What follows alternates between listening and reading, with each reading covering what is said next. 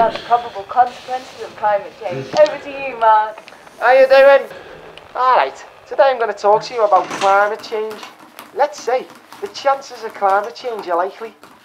What if the increasing temperature of the earth was the cause of human action? Well, if so, some of the consequences will be extensive melting of ice, a rise in sea levels followed by salinisation in groundwater and estuaries, and a decrease in available freshwater for humans and ecosystems. Okay, so what if ice is melting? What then? Water supply stored within glaciers and snow cover is to decline rapidly within our century.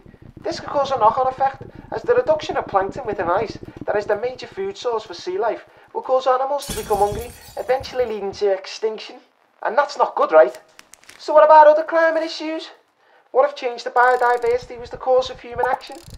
Things like the conversion of forest and grasslands into croplands results in local extinction of plant and animal species, such as leopards, penguins, frogs, and much more.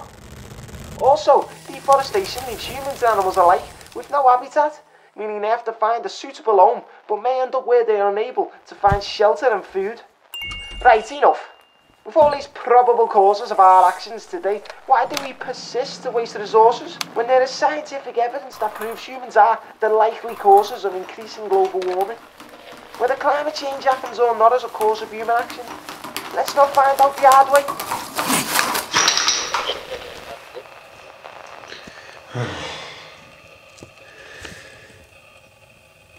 Help! Is anyone there?